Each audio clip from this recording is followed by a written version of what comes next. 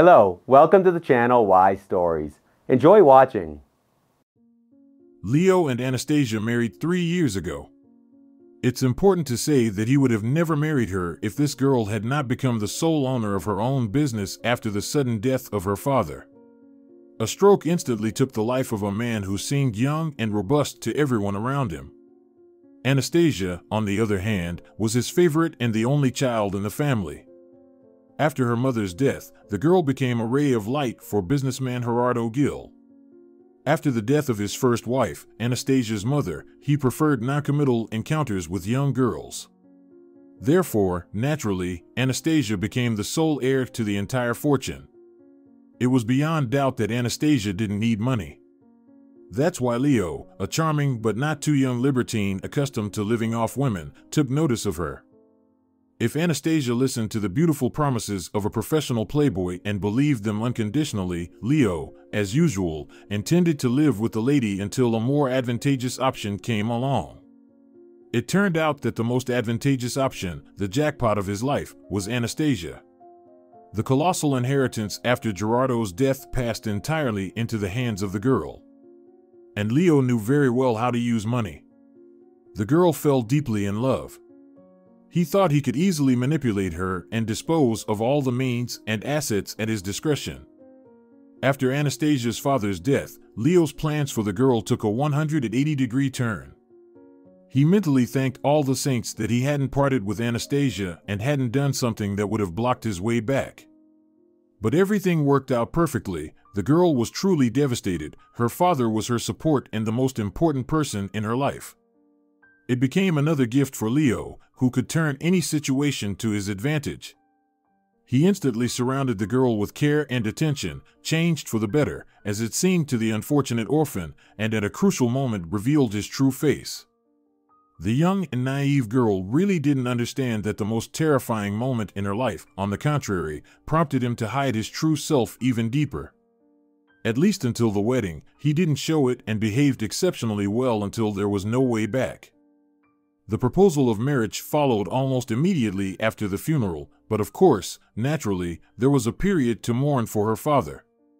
Leo was good at lying, twisting, and pretending, becoming whoever he needed to be and doing what was expected of him. He usually didn't make much effort with his wealthy girlfriends, thinking that there would be another one, and there was no need to bother or break a sweat. Even here, he was lazy and didn't want to exert extra effort, living by the motto, and so it goes. However, the stakes were high here, and the effort was not in vain, and the cunning man clearly understood that. He absolutely didn't and couldn't foresee that the first problem would come out of nowhere. Gerardo had a best friend, who was also the deputy chief of the company and Anastasia's godfather. He immediately understood that he couldn't dissuade the girl from marriage.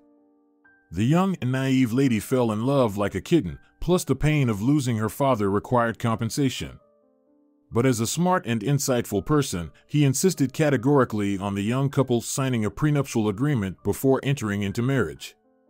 Justino Ferrer, knowing his goddaughter much longer than the newlywed groom, easily managed to sway her to his side. "Leo, if it's necessary for business, can't you just do it?" The girl gently insisted, echoing what Justino had said to her. "It humiliates me. Do you think I need money from you?" The man was furious. Such a turn of events was completely against his plans. "Darling, it's a simple formality. It's only in the case of a divorce. The godfather really wants us to sign a prenuptial agreement. He has always been like a second father to me. And now..." Leo wasn't the only one capable of manipulating in this relationship. The girl could do it too. Yes, she never had to worry about necessities, and perhaps it played a role and made her somewhat naive in financial matters, but otherwise, she wasn't a fool. If she set a goal, she would achieve it, no matter what. With such framing of the issue and such arguments, Leo had no choice but to do what she asked him to do. He had to agree to all of Justino's conditions. The wording in the prenuptial agreement was standard but completely cut down on Leo's rights. It was clear even before that the business and all the other assets inherited from her father couldn't become joint property of the spouses. Accordingly, in the case of a divorce, This part would remain with Anastasia and wouldn't be a subject of dispute. But Leo naively assumed that he could turn to dividends, buy new property and assets, and so on. And, of course, he wanted to have legal rights to do so in the event of a divorce. The contract, drafted by a high-class lawyer, cut off this possibility for Leo. But he reasoned that this marriage was still extremely advantageous for him. He would be able to rummage through his wife's pockets without control and, in the end, accumulate capital for the future.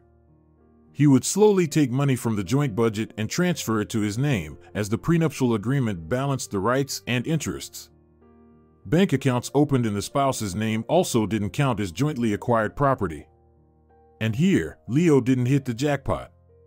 Justino was exceptionally loyal, honest, and responsible. He controlled Anastasia's financial flows, not only in business but also in her personal finances. Leo was left with very modest sums for his personal expenses. Sometimes, the amounts were even less than what he was accustomed to in the pre-marriage days. But here, Leo decided not to despair and see how the situation would unfold in the future and in what favor the score would be at the end of the game. It turned out that patience was indeed a virtue that paid off. From the first day of marriage, Anastasia was desperately trying to get pregnant. She wanted to become a mother. But each new cycle brought bitterness and disappointment. Initially, she attributed it all to nerves and stress and the fast pace of life she was forced into. Taking over the business and learning on the fly naturally took a toll. Over a year of unsuccessful attempts forced the girl to finally consult specialists, undergo a full medical examination, and find the cause of the failures. It turned out that everything Anastasia had attributed to the insane lifestyle were symptoms and warning signs. Her body was alarming her that she had a problem, but she ignored it. In the end, the doctors delivered a bleak diagnosis. She had been diagnosed with cancer. She had undergone 2 years of treatment and suffering in her home country and then abroad, but it all yielded either no results or minimal successes, and a relapse to the previous state happened. And sometimes, it even got worse. For nearly 2 years, Anastasia had been being treated while Leo nominally had been playing the role of a loving spouse. His vested interest was simply that Anastasia wouldn't survive. Apparently, he couldn't hide it well enough. Neither she nor he openly spoke about it, but Anastasia knew about his countless affairs with other women. There were no secrets or revelations for her. Leo, on the other hand, seemed to think he was still very adept at deception and manipulation. He excelled at playing the role of husband to a dying wife, and no one knew about his affairs. He believed his lucky star had found him again, that he just had to endure a little longer, and a golden key would be in his pocket. Literally golden. However, everyone discussed Leo's behavior, starting from nurses and nannies in the hospitals where Anastasia stayed to Justino. He tried to open her eyes and showed her photos of Leo with other women. What are you waiting for? Get a divorce. Can't you see what he's doing? The man was simply outraged by his helpless fury. He couldn't understand this desperate desire of the woman to maintain the marriage when she was about to die. This topic was horrifying for him. He didn't want to further traumatize his beloved goddaughter. It was very painful for everyone, but when he realized that Anastasia knew everything about her husband's behavior, he stopped holding back. He was perplexed, listening to the girl's calm and steady voice in response. He also feared addressing one crucial legal nuance out loud. Anastasia had no will. Her sole first-order heir was her husband. This scoundrel would inherit everything. There was no denying that Justino's efforts were also a pity. So much work turned to dust. He understood that this husband would squander the entire fortune within a few years. Justino couldn't find peace with this injustice, but he couldn't go against his conscience and openly talk to his goddaughter. Everyone knew that this conversation wouldn't be a precautionary measure at this point. It was no secret that there was no chance. Anastasia was dying, and it would happen very soon. The countdown was in weeks. Leo was already rubbing his greedy hands, his eyes gleaming with anticipation of getting rid of his gloomy and sick wife and acquiring substantial capital. He thought everything would turn out in his favor. Justino prayed that he wouldn't have to bring up the topic of righting the will himself. Fortunately, it wasn't necessary. Anastasia herself initiated the conversation. And what shocked the man was from his goddaughter's story. He didn't expect such well-thought-out steps, such cunning, and such cold calculation. Truly, revenge is a dish best served cold. Anastasia had internalized this maxim and brought it to life. What she came up with required a lot of effort and time from her.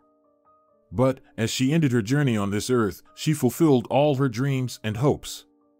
This conversation between the goddaughter and her second father was kept secret from all outsiders. Naturally, the traitor-deceiver Leo was not part of this circle. He found out everything last, when it was already impossible to change anything. Unfortunately, a miracle did not happen, although up until the last moment, Anastasia's close ones were hoping for it. Everyone except her husband, though it was doubtful whether he could be called a close person. Anastasia passed away. The funeral and memorial service had already been arranged and meticulously planned by the deceased herself. She calmly and coolly made plans, dictated her final wishes, and expressed her will. The woman was calm and resolute. The day after the farewell ceremony, the notary called the people that Anastasia mentioned in her will and asked them to come for its reading. It turned out that Anastasia had written a will and kept it confidential. No one knew its contents, not even the notary. And for everyone, its contents would be a surprise. Only a note for the notary was opened, indicating the list of individuals who should have been present at the reading and on which day after her death to announce the deceased's will. This call shocked Leo. He was convinced that his wife had not prepared any official document in case of her death and that the husband would become her sole heir, as commonly provided by law in such cases. Still hoping for the best, he went to the appointed meeting with his new lover, the beauty Petra. He thought it would be a very effective show of confidence. It would spit in the faces of everyone present and his late wife, regardless of the will's text. He couldn't afford to leave there humiliated and disgraced, especially since he had nothing to lose. If Anastasia did leave him her property, the fact of having a mistress and the husband's immoral behavior wouldn't change anything. He thought he was cunning and wise, had considered all the possibilities, and covered his bases. It turned out that the deceased wife was wiser. Leo arrived at the meeting with Petra. It was a closed room where several people had already gathered. Seeing Justino, he wasn't surprised. But what shocked him was when he saw the family friend, that is, more of Anastasia's friend, her childhood friend Alejandro. The horror was that he didn't come alone. He came with a stroller containing a very young child, judging by the clothes, a boy. Leo had not heard of Alejandro getting married or the birth of a child.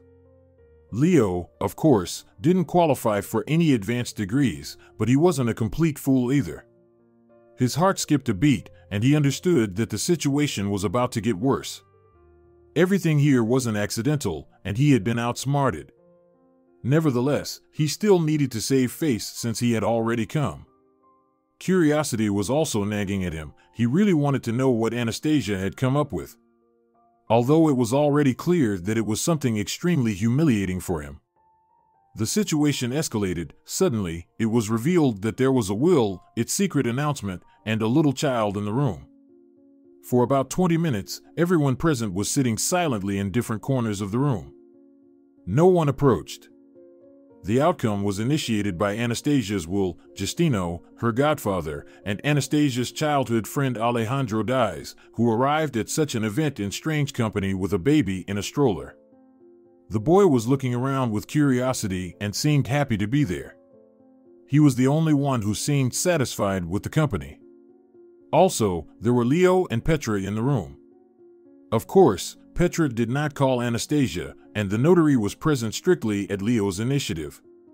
He suspected that they would ask his girlfriend to leave to ensure the complete confidentiality of the procedure. But the old notary, who arrived on time to the minute, did not say a word about the presence of outsiders in the room who should leave. As Leo later surmised, it was done deliberately to humiliate him even more. The notary seemed to intentionally drag out the introductory part, explaining why they had gathered and how he, with great honor, was announcing the last will of the deceased. At this moment, Leo understood from the malicious grin that never left Justino's face and the floor-staring gaze of Alejandro that the contents of the will were a secret only to him. The old man read the introductory part and preamble of the document long and tortuously. But when he finally got to the most important part, he started with the obvious and mundane again. Anastasia had written the will in hopes of engaging the audience and eliciting their reactions, so there was nothing surprising or unexpected about it. Nevertheless, Leo was already very nervous, and it was becoming noticeable to everyone around him. To begin with, the notary described the last will of the deceased regarding her godfather, Justino Ferrer, for quite a long time. Everything mentioned in the will concerned his role in the company and the obligation for any successor to keep him in a leadership position until he decided to leave on his own. Understandable and fair, in general. Only this part was written by Anastasia on 3 sheets, and the old man read it tediously, insistently, and, as a result, very slowly.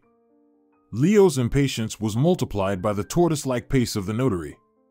Finally, the climax of the text reached Leo's ears. The old man read, "To my lawful spouse, Leo Crespo, the right to receive the inheritance." After reading this modest and concise note, the reader looked attentively at Leo, as if asking if he understood the essence of what was said. The humiliated husband had nothing left but to nod. He had already mentally prepared himself and decided on this reaction, which he would express publicly. Petra took his hand and tried to stand up to leave demonstratively, but Leo held her in place. She looked at him with a questioning gaze, but the man ignored it. He would also like to leave the place of his public humiliation as soon as possible. Still, the performance was not over yet, and the invited spectator wanted to see it through to the end. After a pause, the notary continued, "All my property at the time of my death, whatever it may consist of and wherever it may be located, I bequeath to my only son, Roberto Dies. Until he reaches adulthood, I appoint his father, Alejandro Dies, and Justino Ferrer as guardians and administrators of his father's property. All necessary documents are attached to the text of the will." It was a low blow. It seemed that it hurt Leo, not morally but physically. What? A son? From Alejandro? His patience snapped, and an astonished cry burst out. This news surprised no one but Leo and Petra. That was natural if one was the father and the other signed documents agreeing to be the guardian of a minor. Leo suspected that his wife would throw something, but where did she get this child? With confidence, he could say that she was not pregnant. The child seemed to be no more than a year old. He might have been irresponsible as a husband, but he would have definitely noticed a pregnant belly. "Is this Alejandro's biological child?" he asked loudly and randomly. By that time, the notary had already moved far from announcing the main heir and had long started explaining procedural details. The loud shout immediately interrupted the old man, and everyone present, without taking their eyes off, looked at Anastasia's husband. "Yes, Roberto is the biological son of Anastasia and Alejandro," Justino said. "She wasn't pregnant in the last 2 years. It wasn't possible." Leo desperately clung to a straw, though he himself understood that, with current technologies, it was entirely unnecessary. "The possibilities of medicine nowadays are simply amazing," the godfather smirked. It was evident that Leo's shock and disappointment were deeply satisfying to him. "We didn't engage in intimacy with Anastasia." Alejandro's remark was entirely unnecessary and disrupted all the malicious joy that the godfather had just expressed. But it was Anastasia who chose Alejandro as the father of the child because he was incredibly well-mannered, honest, kind, and just. He couldn't help but set the record straight by commenting that Anastasia had been faithful to her husband and had not violated her vows until the end. "I don't care," Leo shouted in rage. He didn't swear as planned because he glanced at the little one, who still curiously looked at people around him and observed their behavior. Alejandro's words deeply wounded him. Despite Anastasia's husband's awful character traits, this comparison still stung. It was extremely unpleasant to realize how much of a scoundrel he was and how much he had hurt his wife, if this was her revenge. Leo's outcry plunged all those present into their own thoughts. The man himself reflected on his life and his behavior. His companion desperately picked up the pieces together, thinking that she wouldn't be the wife of a wealthy widower. The notary, accustomed to such dramatic collisions, thought only of himself. Justino and Alejandro, on the other hand, were immersed in their memories of the day that brought them to this room. The young man remembered with horror the news he received 2 years ago that his best friend was sick and that the doctors practically gave her no chance of recovery. It was also shocking for him how calmly the young woman reasoned about how much time she had left and what she had to accomplish. At that time, she told her best friend that she wanted to become a mother, despite everything. "Can you handle it?" Alejandro asked naively. "Of course, not on my own. But I arranged to have my ovum taken before starting treatment. I was immediately warned that there was a high probability that I wouldn't have to raise my own child. But I insisted, Alejandro. I grew up without a mother myself. It's not easy, I know. But I always felt her love. I felt that she was close and loved me very much, protecting me. Is Leo willing to raise the child alone?" The friend cautiously asked in response. "Who would allow him? He would be happy just to become the guardian and spend the child's money. He has no conscience. No, I already understand that my dearest husband, frankly speaking, is a person with questionable human qualities. That's putting it mildly. And his reaction to my diagnosis and prognosis. Oh, I don't even want to discuss it.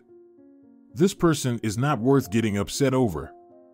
But what about the child?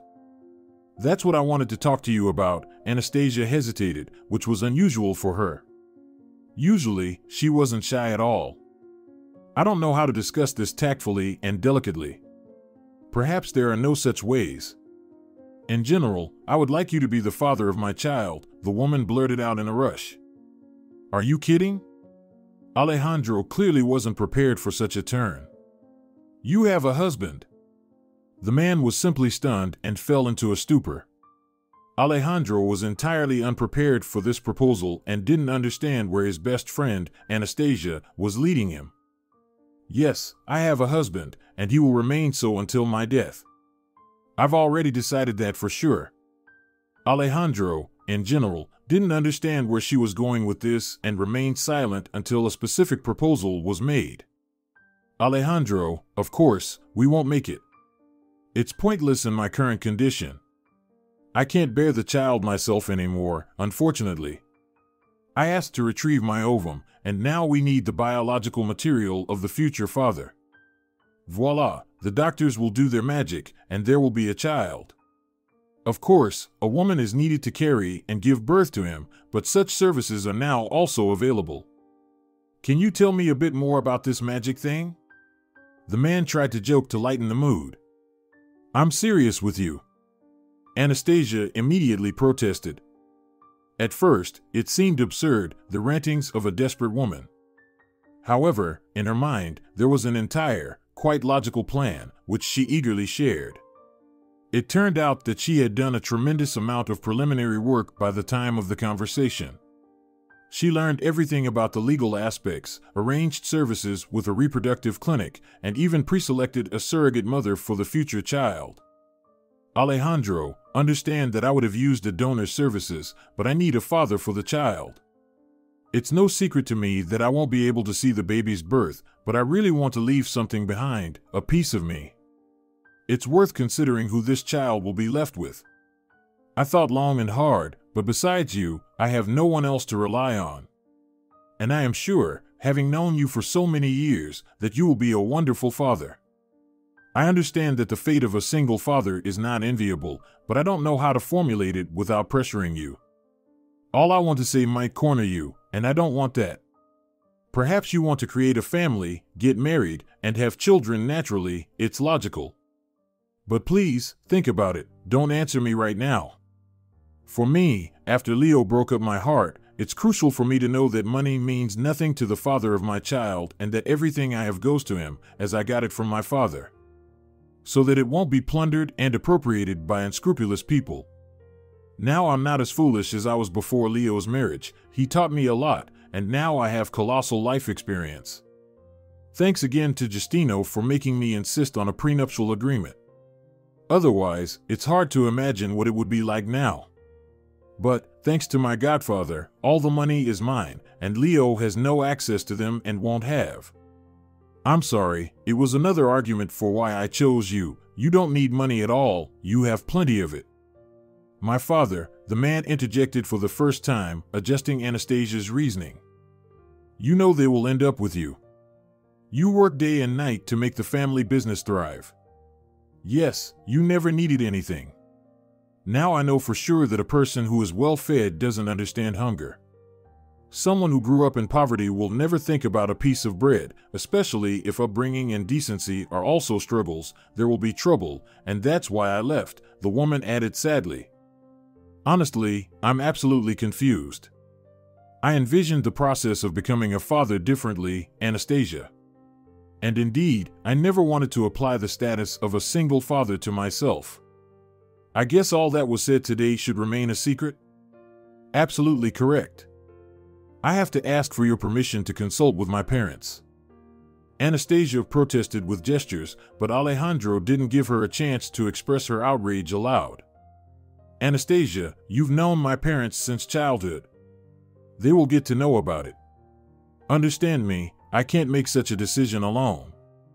I can't and don't want to take on such responsibility. It's a child, a baby. It won't be enough to just have a nanny if you're not there. I'll need the help of close people. You don't have them, let's discard that option right away. But I have them, I need to inform them and ask for their opinion. Anastasia gave in, there was nothing substantial to object to. She only begged him to swear that the information wouldn't go any further. Alejandro could promise that. The conversation with the parents was very challenging. Dad neutrally accepted everything said, stating that he would support any decision and support his son. Naturally, he would help his grandson or granddaughter as much as he could. Mom wasn't as liberal. Like all mothers, she wanted a normal and happy family for her son. For him to marry a good girl and have children together. She felt endlessly sorry for Anastasia. She had known her from childhood in the best light. But it was very difficult for the mother to come to terms with this request. She couldn't reconcile herself to the fact that her potential grandson's mother was dying and that a stranger would carry and give birth to the child. Can't the disease be passed on to the child? The woman was afraid to ask this question. It was terrible and awkward. Out of place, but how else? This was her grandson. She had to know for sure that nothing threatened him. Overcoming her nature, she asked what Alejandro's father was too embarrassed to ask. She almost immediately said that she didn't have an inherited form of the disease, and the biological material was thoroughly examined. This calmed the anxious mother a little, but not completely. Everything was not going as she would have liked. It was not typical at all. Such uncertainty was very frightening. Nevertheless, after thinking it over, she supported her son and said she would accept absolutely any decision Alejandro would make. And of course, she would dote on the child and help in every way she could. It would be her grandson, there couldn't be any other way. Alejandro himself hesitated for a long time. Who could easily make such a decision? Anastasia's proposal shocked him. After much internal turmoil, he decided that there was no point in refusing. After all, what could one regret about the birth of their own child?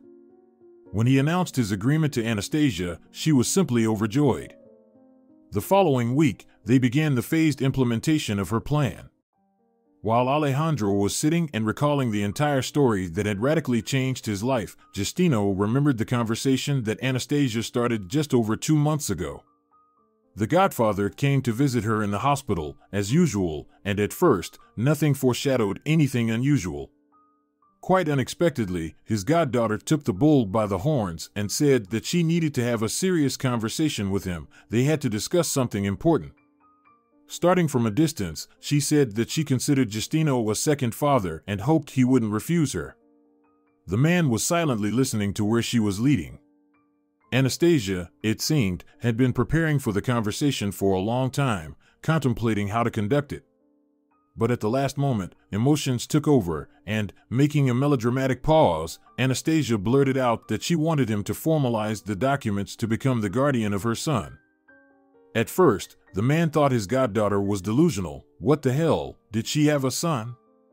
Reading something that reflected internal mistrust and doubts about her sanity, the young woman began to explain in a confused manner. Hearing the story in full, the godfather was in shock. Not only did Anastasia and Alejandro decide on such a desperate step, but they also kept it a secret for so long. How old is Roberto now? 4 days ago, he turned 8 months, the goddaughter smiled. Can I meet him? Of course. Why are you asking?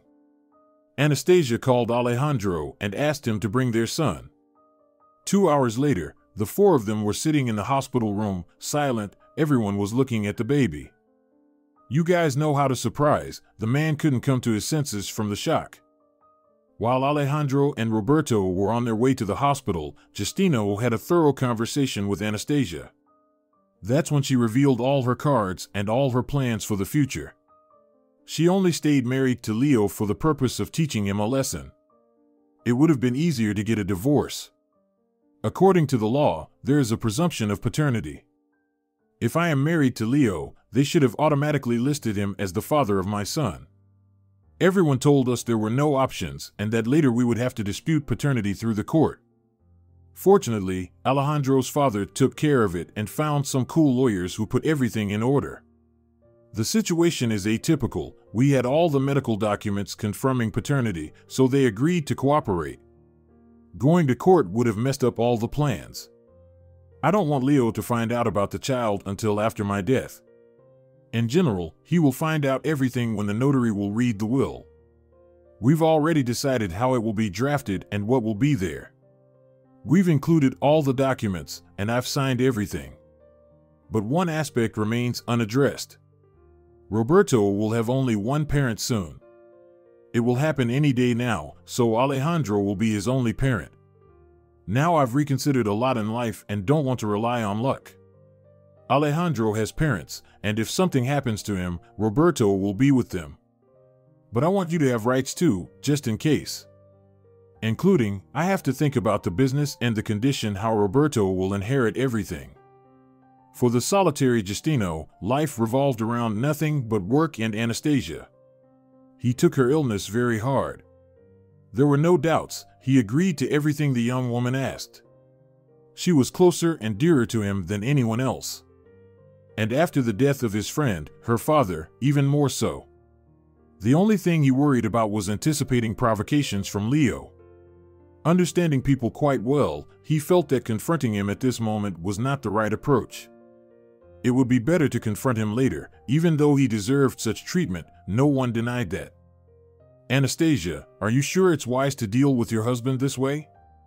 He's a despicable person. Why involve yourself with him? Why seek revenge from beyond the grave? He said, immediately stopping himself. You understand what I mean. I apologize if... Stop it, I've been thinking about this for 2 years already. I saw Roberto being born, saw how Alejandro loves him, and saw how his parents love the little one. I don't need anything more, I've come to terms with it, don't worry. Speak your mind. Right now, I'm more irritated by those who talk to me about some mystical recovery and healing. As for Leo, I loved him so much and believed in him. And he's just the most ungrateful scum. He comes to the hospital as if it's a prison, and his mistresses bring him here. Did you know that? The man nodded silently with bitterness. Everyone around whispered about it. Leo had long ceased to make a secret of his affairs. And should I forgive him and forget about it? No way. He loves money the most, and that's how I'll punish him. Let him build his castles in the air. He won't know about the will and Roberto until the end. It will be a surprise for him. You see, I've hidden everything from you. It was very difficult. I wanted to introduce you to my son right away, but I was very cautious so that no one accidentally found out and told Leo. Let this be our farewell. I wrote him a letter. The notary will read it. Justino sat and pondered that conversation with Anastasia. It took place almost 2 months ago, and since then, he has tried to dissuade her several times. It seemed like a very bad idea. But she stood her ground, and he had to give in. After all, it was her last will, and he needed to treat it with respect. During the sudden silence that fell in the notary's office, everyone was lost in their thoughts. And Leo, more precisely, Anastasia's mother, cursed her on every possible occasion. People like him could never understand that the fault might have been with themselves. The behavior of other people could be a completely logical response, but it was too complicated. Why look for a problem within oneself? Leo was standing there, looming over the table, in the prolonged pause. Strangely enough, Petra broke the silence. She tried to pull her lover by the elbow to lead him out, but he wasn't going to leave. He hadn't finished, he hadn't said everything. He was only interested in money, and he saw no point in hiding it. Addressing the notary, he asked a question. "Won't I get anything? Mandatory share, or whatever it's called. I'm her husband." The man whined, shaking his rights. Even Petra winced. He was behaving this way, not to mention the others. Only the old notary, for whom such behavior was familiar and expected, was not surprised at all. According to the article that names the individuals entitled to a mandatory share later on, you are not included. Moreover, I carefully studied your marital contract. Its text is attached here. The old man clapped his chubby hands on the thick folder in front of him. You have no chance in court. Although the right to appeal remains with you, of course. If you disagree, you can try to contest the will. Of course, I will contest. It's not even clear who this brat she listed as her son is really from. Leo said it without thinking. Alejandro barely restrained himself from standing up and confronting the arrogant husband of Anastasia. Even the usually calm and composed Justino suddenly blushed with anger. The notary remained as cool as a cucumber. Nothing surprised him, everything was within the framework of a normal working day. He calmly responded. Here are not only the child's birth certificate but also medical documents that provide exhaustive answers to questions about his birth. Furthermore, in terms of inheritance, at the request of the deceased, the results of a DNA test are included. The research confirms that your wife is Roberto Diaz's biological mother. I can warn you right away that the entire set of documents is fully prepared for all eventualities. Can I see it? Leo wanted to see it with his own eyes. No, you can only familiarize yourself with the part that concerns you personally. All other documents, especially those related to a child, can only be disclosed with the consent of his parent. I do not give permission, of course. Alejandro instantly raised his voice. Then, Leo, only in the case of a legal dispute, if the court deems it necessary to request these documents. This finally crushed Leo. He stormed out of the office, slamming the door loudly behind him, shouting that he wouldn't let it go like this. His companion turned out to be more composed and well-mannered. She said her goodbyes and left, calmly closing the door behind her. Is it okay that this fool didn't sign what they read to him in the text of the will? Justino asked the notary. There's a lot of people like him. There is nothing to worry about. It's just a formality, reassured the old man. Can we go? Roberto wanted to go to the circus and see the animals. Now, I think he's had enough. It would be funny if it weren't so sad. How could Anastasia get involved with him? The godfather was puzzled by what he had seen, and the question was rhetorical. The men signed the necessary documents were required, shook hands, and went their separate ways. Justino helped Alejandro take little Roberto and descend with the stroller. Will you come with us? I want to take a short walk and get some fresh air. The little one needs it too. Of course, I'll join. For a while, they walked side by side in silence, listening to the rustle of the stroller wheels carrying the peacefully sleeping baby. Do you think Anastasia would be pleased with how I'm handling things? Alejandro finally asked the question that was bothering him. I'm sure she would be. You're an excellent dad. It's evident that you and him are single whole. The godfather encouraged him. Honestly, something else is on my mind. You know, I think Anastasia shared this with you. I tried to dissuade her from what just happened. You mean this joke with the will and how he found out about Roberto? Justino remained silent and simply nodded. Of course she talked about it, Alejandro replied. I constantly brought up this topic myself. I didn't like this idea from the very beginning. He's an unpleasant guy, bitter, and mercenary. Why provoke him? Honestly, I even had the impulse to tell him when the baby was born. But Anastasia kept it so secret. I thought I didn't have the right to do that. So I convinced myself that she just didn't want to deal with him personally and left these disputes to us. And today, I saw him with that tramp. He didn't hesitate. Now I'm not sure if it was the right thing to do. His reaction and his expression were like a tortoise walking. Awful. I should have gotten rid of him earlier. Especially since I read the marriage contract, we could have gotten rid of him in a second. And now, I have to go and, literally, as the heir's representative, seize all the valuables, the car, and evict him from the apartment. I don't want to see him. I think Anastasia didn't want to either. That also played a role. She wanted to get revenge because she loved him, so he wouldn't say anything later. She loved him so much, and this damned love found no other way out, my poor girl. The man wiped away a tear. Don't be sad about her, she asked you not to. She just wanted all the love we had for her to be directed towards Roberto, Alejandro comforted the godfather, patting him on the back. While the men were speaking about their concerns and indulging in memories, Leo and Petra were observing them from the car and discussing the same topic. So, you really won't get anything at all? The girl asked, disbelievingly blinking her eyelashes. What a fool you are. I said it, no chances at all because of this brat. Okay, let's go. We need to at least pick up something valuable and manage to move it to my apartment. 3 days later, when Alejandro finally mustered the courage to go to Anastasia's house, no one was there. He had prepared for a tough confrontation, even bringing his security personnel along to avoid unnecessary trouble. However, Leo understood everything correctly and had already moved out.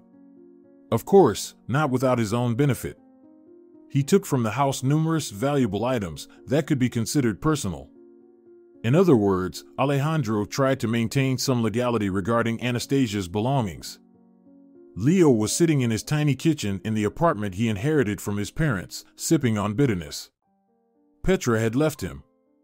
Why would she want to date a penniless guy? Leo pondered how he had come to this point. In the past, he used to be paid, and now a young and beautiful girl took money to be with him. Of course, the not-so-young and degraded playboy blamed everyone but himself for his misfortunes. In his version of events, his ex-wife was to blame for everything that happened. She drained him of all his life force and, in the end, tipped him over with the inheritance. He had hoped for the money to instantly transform into a successful businessman with a heap of assets. Coping with such a loss was not easy. As Anastasia rightly told Alejandro, Leo was building castles in the air. Indeed, he had built them. In his fantasies, he was young, handsome, successful, and very wealthy. Because of her, he lost everything. As it turned out, he wasn't as young and attractive as before, as Petra vividly demonstrated when she left. Upon her farewell, she said many pleasant things. He was unwanted, a penniless drunkard who thought he was Alain Delon. After her departure, Leo was horrified to realize that this was true. Everything she said wasn't out of spite or to offend. His former lover simply told the truth because pretending was utterly meaningless. Added to the blame on his ex-wife was the fact that he couldn't be successful and wealthy now. The chance to become a successful businessman collapsed like a house of cards. Leo spent almost 2 weeks of his life on a continuous binge. He wanted to escape from reality. The shattered crystal dream cut him into small pieces. Coming to terms with this pain was extremely difficult. As a typical infantile egotist, he didn't see his fault in what happened. The root of all troubles and the embodiment of all demonic creatures was his deceased wife. When he married her, he was the dream of any well-off lady, but he turned into a bum because of his wife. He constantly wound himself up and convinced himself that all the blame was on Anastasia. Naturally, with each passing day, the intensity of hatred increased. In one of the morning hangover fits, Leo finally decided that enough was enough. This method wouldn't bring him success, and he wouldn't even get revenge on his ex-wife. As it seemed to him, she would only be happy and amused to see him dragged into the abyss of alcohol dependence. The man finally resolved to pull himself together, not drink for a few days, and then visit a legal consultation in a somewhat decent state. Suddenly, a glimmer of hope appeared before him, showing that not everything was lost. Maybe there was some chance to get at least a small share of the inheritance. Previously, he had hoped for the entire fortune, but now he would be happy with a modest handout. Leo felt deeply humiliated when, a few days ago, people from Justino arrived at his place. They almost forcibly took away the car keys and tore up the power of attorney issued by Anastasia. One of the guys declared, "Didn't you know that a power of attorney loses its legal force after the death of the person who issued it?" Leo felt spat on and morally destroyed. Someone gave him a backhander to make him speak about where he had hidden Anastasia's jewelry. At that moment, he certainly didn't feel any guilt. He didn't think for a second that he had done something wrong. In essence, by stealing his wife's jewelry from the house, he thought it was rightfully his and that he had the right to have at least something. After all, he endured his wife for almost 3 years. He believed he was entitled to some compensation. In his own eyes, Leo painted his own portrait as an almost saintly figure who never left the bedside of his sick wife. In such moments, he forgot about endless intrigues, gambling addiction, alcohol, and his neglectful attitude towards his wife. This is a very convenient quality for such irresponsible egotists who only love themselves and create a flawless self-portrait in their minds. Leo had convinced himself of his infallibility and perfection for so long that he believed it and was ready to prove it with foam at his mouth. With all these thoughts about glaring injustice and his own fairness and impeccability, he went through the detoxification period. As it turned out, he already had a craving for alcohol, which unpleasantly surprised Leo. He desperately wanted to drink, but he held on to the idea he repeatedly convinced himself of, how good he was and how unjustly he was treated. He should have stood up and fought for himself, defending his rights and legitimate interests. With this message that he needed help and sympathy, he decided to get a consultation. The kind young woman nodded sympathetically, seemingly entirely on his side. However, when it came to giving advice to the client, she firmly stated that there were no options. "Understand, you signed this prenuptial agreement yourself. It was drafted exceptionally professionally and meticulously. You cannot claim any property in the marriage. This is if we are talking about allocating some share of the inheritance, which would be due to you under the marital regime of joint property ownership. But there is nothing to allocate here. There was no such regime. It was excluded by this prenuptial agreement. What about the inheritance? The notary at the will reading told me that I'm not among the heirs entitled to, let's say, a mandatory share. It's true for the heirs entitled to a mandatory share of the inheritance. The law clearly names the list of such individuals. It is closed, and you indeed do not fall into it. Could my wife really write a will, excluding me from it? Yes, of course. And you could have done the same. A will is intended to change the common order prescribed by law. It's exactly the same as with the prenuptial agreement. By signing it, you changed the legal regime of joint property ownership prescribed by law. A will changes the order of inheritance prescribed by law. If there were no will, you would inherit alongside her son. She changed this order with her final will. Can I contest this? You can always try, but there are no chances. I'm telling you this honestly and openly. There are no grounds to declare the will invalid. And what about the prenuptial agreement? Leo ventured to clarify with hope in his voice. The same thing. There are no hidden conditions, only standard formulations of business people trying to preserve their capital. If you want to know my professional opinion, I wouldn't waste nerves and money on futile lawsuits. I see, the last hopes were crumbling before his eyes. Let me clarify one thing. You said that if there were no will, we would inherit everything equally with her son, right? Yes, if there is no will, inheritance occurs according to the law. In this case, heirs are called in order. First, the first order, and if they're not there, the second, and so on. In this specific case, your wife had no parents. There are you, the spouse, and one child. So, the two of you would have divided the entire inheritance between yourselves. The girl patiently explained the nuances. Because each order of inheritance clearly names an exhaustive list of individuals. For the first order, it includes parents, children, and the spouse of the deceased. What happens if the heir named in the will dies? It depends on whether they died before or after the will is opened, that is, after the death of the testator. Is that significant? Extremely crucial. If the heir named in the will dies before the will is opened and there is no indication of an alternate heir, the will is nullified and everything goes according to the law. If they die after it's opened, there's something called testamentary transmission. In essence, if the heir named in the will dies after the testator's death, the heirs of this second deceased person inherit. I'm confused, it seems. Can you explain it in simpler terms? In rough terms, and as applied to your case, if your late wife's son were to die right now, all your wife's property would be inherited by his legal father as his only heir of the first order. How is that possible? Leo yelled. He had entered a state of blind rage. That's what the law provides for. The legal consultant recoiled from the table, hearing such a reaction to the dry statement of facts. Is that 100% true?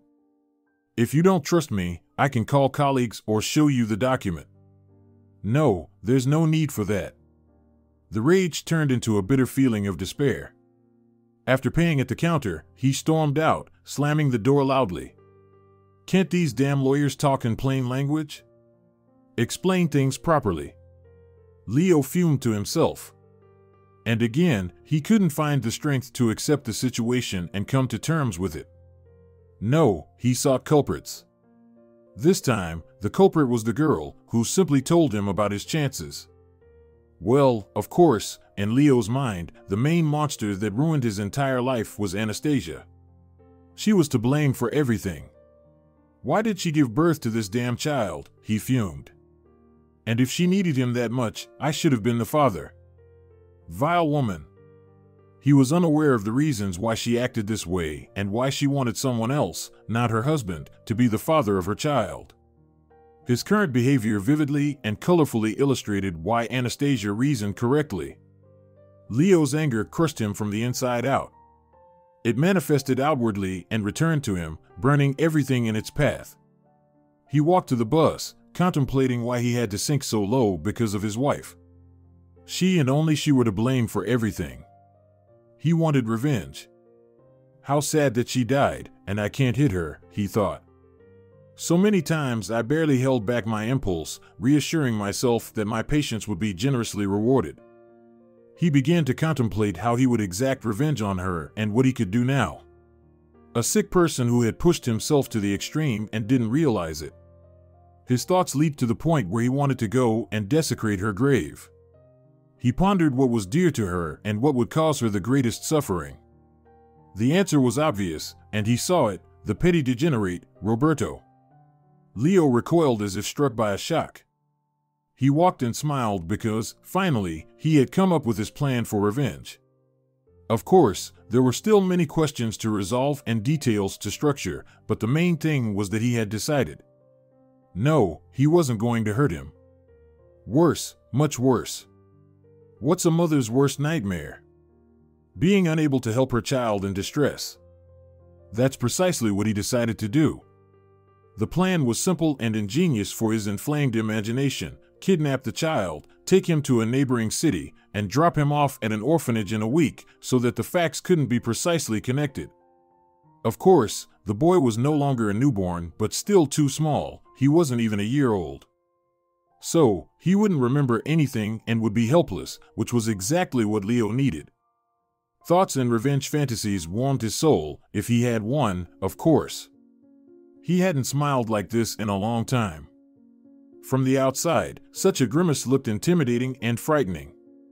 But Anastasia's husband didn't care at all. One could even say he was happy.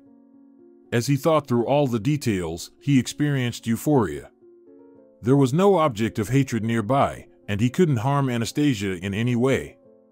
But her husband knew her well enough to imagine how she would suffer from her child's misfortune and her inability to help him. The awareness and visualization of his wife's suffering brought him colossal satisfaction. When the man's theoretical plans settled in his mind, he started thinking about the practical side of things. It was necessary to find out everything about Roberto's movements and who he associated with outside the house to perfectly time and kidnap the child. Leo had known Alejandro quite well in his past life and was even acquainted with his parents, having visited their home. Now he didn't need to explain where exactly the father and son lived, in a city apartment or in the family's country mansion. Taking a car-sharing vehicle, Leo went to Alejandro's office to tail him and thus locate the child. The wait wasn't long. Now the man had a new status as a dad and tried not to linger in the office for too long. In extreme cases, he took work with him. He got into the car and drove home, with Leo following at a distance. When Alejandro's car left the city center, it was already clear that they were heading to the country cottage. "This complicates the plan a bit," Leo said, slightly disappointed. In an elite suburban settlement, there was enhanced security, both within the entire settlement and personally in each house. Leo knew this for sure. When he confirmed that Alejandro was definitely turning towards the parents' settlement and there was nowhere else to go, Leo drove past. He didn't turn after him. He didn't want to attract unnecessary attention. Only at that moment did Leo finally realize the difficulties he would face in realizing his plan. It was unknown how much time he would have to spend literally in the woods with binoculars to study the daily routine and movements of the child. It was worth weighing everything again, whether the game was worth the candle. Absolutely sure. Leo reasoned with himself, whose psyche noticeably wavered after the revelation of the will. That bitch ruined my life, and I'll ruin her bastard's life. Rich heir. The man laughed maliciously. He'll live off the state's generosity, and his mommy will watch from above, understanding that it's all her fault. If Leo had encountered someone compassionate at that moment, someone who noticed the changes happening to him and led him to a doctor, the story might have taken a different turn. But history doesn't entertain subjunctive moods. In the end, people get what they strive for. As the saying goes, beware of your desires, they have a tendency to come true. Leo so desperately wanted his wife's death and believed that it would bring him satisfaction. He believed it would make him lonely and rich. Wishes don't always come true, as we imagine. Everything that happened could have served as an important life lesson for him, but Leo disliked lessons, and they brought him no benefit. Since childhood, he has simply assigned blame without trying to understand the situation or find the cause within himself. But Leo had no equals in achieving goals.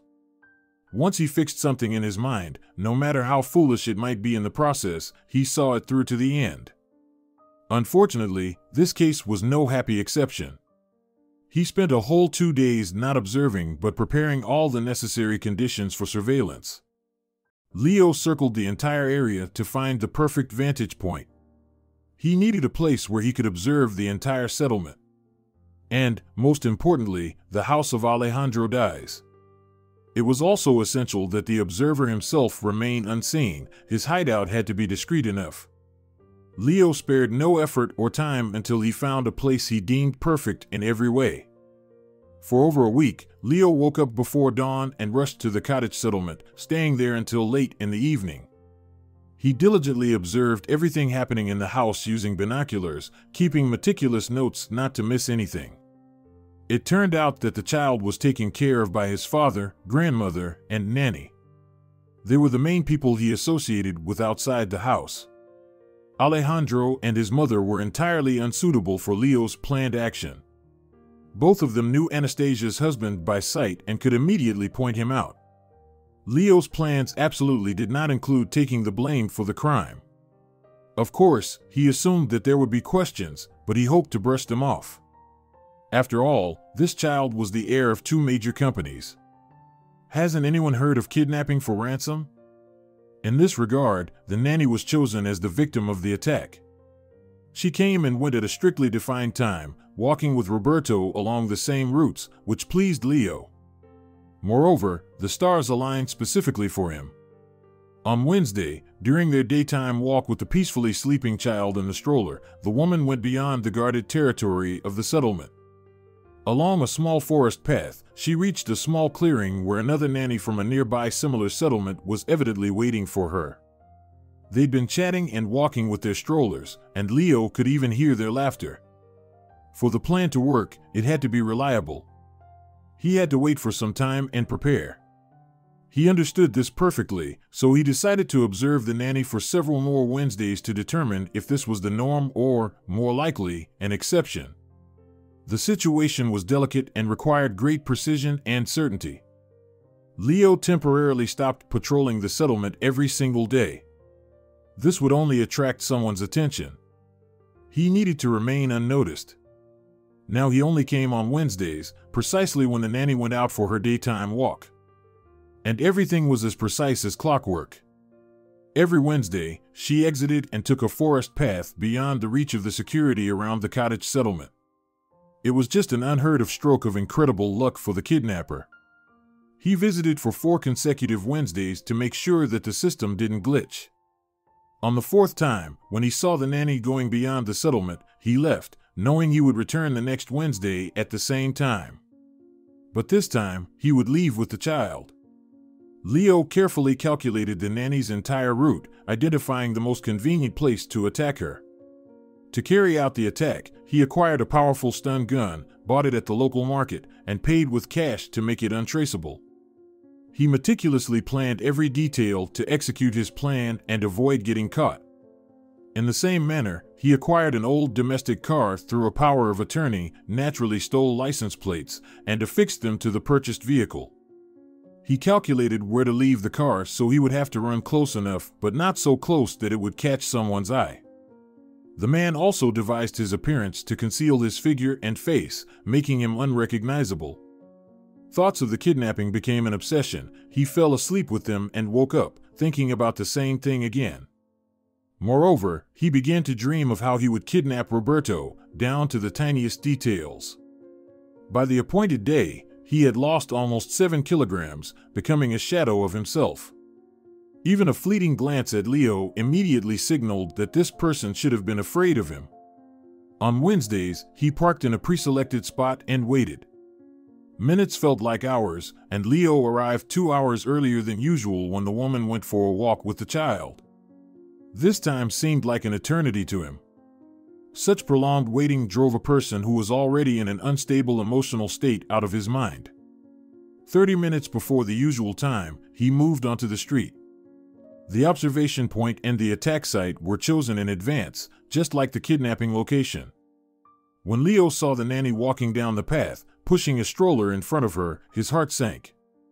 The long plan completely disconnected him from the understanding that he would have to do this for real.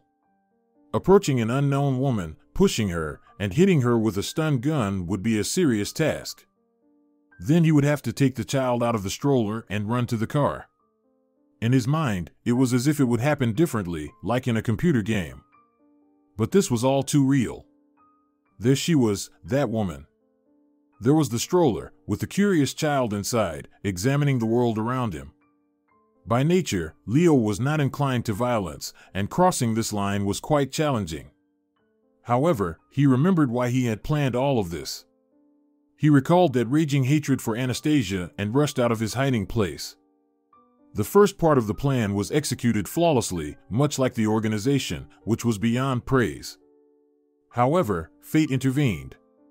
Leo rushed to the nanny of the child, effortlessly pushed her away from the stroller, knocked her to the ground, and pressed the button on the stun gun, delivering a powerful electric shock to her ribs. She bent sharply. All that remained was the child. Leo needed to extract him from the stroller and run to the car. However, things went awry at this stage. Leo had to crouch in front of the stroller to unbuckle the safety straps holding the child. Suddenly, the kidnapper heard a loud sound and felt a burning pain in his right side. He collapsed on the ground in a fetal position. Roberto, frightened by the noises and the rapidly changing scenery, started crying loudly. The next moment, Leo lost consciousness. He only came to his senses slightly when an elderly man in the attire of a rural huntsman was standing over him, exhaling a strong smell of alcohol. The man, without mincing words, berated the wounded Leo and tied his hands. At that moment, the kidnapper lost consciousness again. The unfamiliar man was the man whom Anastasia's husband had called a huntsman. Marco was well known in two adjacent elite settlements. His guard post was practically in the middle, a bit further from the clearing where nannies from neighboring settlements met. The huntsman dwelling was well hidden by dense vegetation, and Leo simply didn't notice it. As it turned out, on that day, Marco was returning from a local shop where he had just purchased a pick-me-up for his hangover. He always carried his double-barreled shotgun with him, a long-standing habit. As he later candidly explained to the police, having a gun slung over his shoulder made it look like he was on business, not just loitering around. It was convenient. That's how he saw suspicious activity on his way back from the shop. I see some guy on watch. All in black, and the temperature has been plus 30 degrees since morning. I thought I should have seen what this rascal was up to. Years of habit and the skill of a hunter allowed Marco to move through the forest absolutely silently, not to scare away game. Moreover, he knew this area better than the back of his hand. Well, here I was, settled behind that little tree, he said, providing explanations. I was standing, observing. Enjoying nature while being vigilant at the same time. Listen, he interrupted himself, addressing the police officer who was writing the protocol. I won't get in trouble for this, will I? I didn't really knock him out cold, did I? No, doctor said he'd survive. And you might even get a medal and a cash reward from the relatives. The man was so delighted that the crime had been thwarted and he wouldn't end up in the police precinct that he forgave the man even a familiarity bordering on insult. He could see the guy speaking without any ill intentions. And the woman. How she jerked away from his stun gun. I was even startled. Everything's fine with her now. Don't worry. Okay, don't get distracted. What happened next? And then I see this scoundrel suddenly darting towards the woman, knocking her down, and trying to reach the child. Well, I took a shot at him. Nice. Yeah, the distance was tiny. I was sure I'd hit the wench in the side, otherwise, I wouldn't have taken the shot. The kid in the stroller was right there, about 40 centimeters in front of him. Exactly. You did well, Marco. You'll be a local celebrity now. Look, journalists are already gathering over there, eager to interview you. Come on, sign the paper, and off you go. Bask in the rays of glory. No, I won't go. Can't I just skip it? Why not? I don't want to. Can I go home? Well, of course.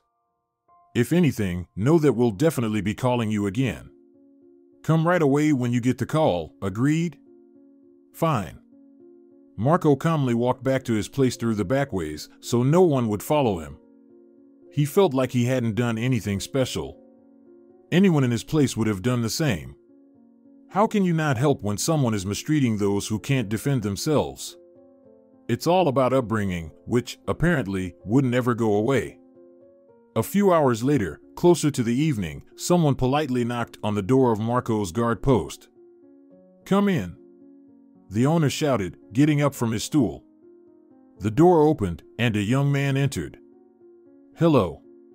Are you Marco? I am. What do you want? I'm the father of the boy you saved today. He's a good boy. I took him in my arms, and he calmed down right away, brave little guy. And a smart look in his eyes. Thank you so much. What a stroke of luck that you happened to be there at that exact time. Thank you for not walking by. Alejandro was ready to cry from an overflow of emotions. The day had been too intense, greatly shaking the young man. "Tell me, how could I repay you?" "Oh, come on. There's really nothing to be thankful for. What are you talking about if a child has been at stake?"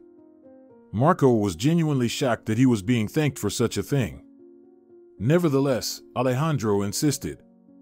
"Well, if it's so important to you, you can buy me some butter and some cigarettes. That's never too much."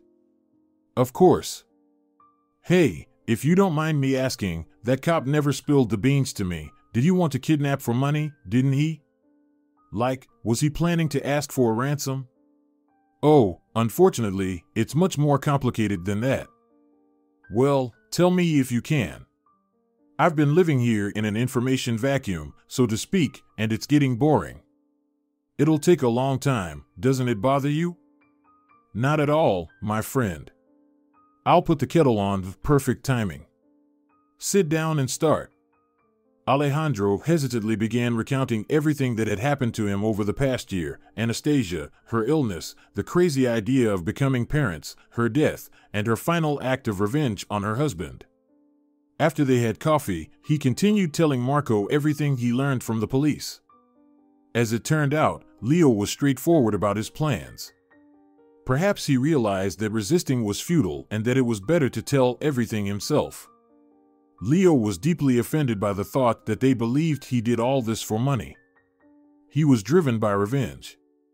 Alejandro was actually very glad that Marco asked and even insisted on the story. He himself wanted to talk to someone about it to share. Of course, his parents found out about what happened before him and knew the whole story. He called and told Justino everything, but it wasn't the same. They were biased and would never say what they really thought, always siding with Anastasia and Alejandro. But Alejandro himself wanted an unbiased opinion. He pondered that they had treated Leo wrongly. They had provoked him into this disturbance of the mind, this obsession, which pushed him to the desire for revenge. And if it had only concerned him, Alejandro wouldn't have reflected so much. But everything his parents did came back to their little ones. That was the fundamental difference between Leo and Alejandro. One never took the blame for what happened onto himself to avoid it happening again. The other, on the contrary, rushed to reconsider his behavior. Didn't he cause what happened? In the end, he couldn't help it and, after finishing the story, asked Marco, as an impartial observer, as an uninterested party, "Do you think we drove him to this? Are we to blame for him so desperately wanting to retaliate against us? Seriously, dude? You're a grown-up, but you're talking such nonsense." Leo would find a reason anyway. Yes, he didn't really need one. Just think about it. You got married for green papers, cheated like the last tramp, acted like a scoundrel with a sick wife, and convinced yourself that she was to blame for everything. What's she to blame for, anyway? That she once answered back, couldn't stand it, and didn't take it as granted? She hit where it hurt the most, the wallet. On the contrary, she's a hero. The woman came up with and executed such a plan. This candid truth from a simple man's mouth really lifted Alejandro's spirits. He deeply contemplated each word Marco said. "Now I owe you for good advice too." He smiled. In response, the huntsman just waved his hand. They parted ways as friends. Marco promised to drop by, not forgetting about the kid. "I heard somewhere that the Chinese have a belief or wisdom, God knows what to call it. Anyway, if you save someone's life, it means you're forever responsible for that person. So don't worry about your Roberto, I'll keep an eye on him here too." The huntsman smiled. And he kept his word. He regularly visited the house and was always a welcome guest. Despite his fondness for excess, he never came in drunk and always refused to sit at the table, going straight to chat and play with Roberto. In him, the boy found another loving family member. 9 months later, the court sentenced Leo and imposed a 7-year prison term. Over this long period, everyone more or less calmed down and returned to their usual peaceful lives. The family could finally breathe a little. Justino regularly visited the boy and doted on him, roughly fulfilling the responsibilities entrusted to him by the godmother. Alejandro met a single mom whose daughter went to the same daycare group as Roberto.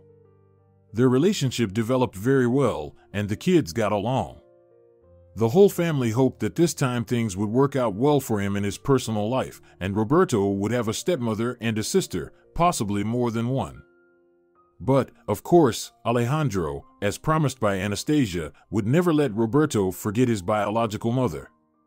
He constantly talked about her and showed the boy her photos and videos, always reminding him that mom loved her little boy very much and was always with him. She protected and cherished him, even if he couldn't see her. If you're enjoying it as well, leave a like and subscribe to the channel.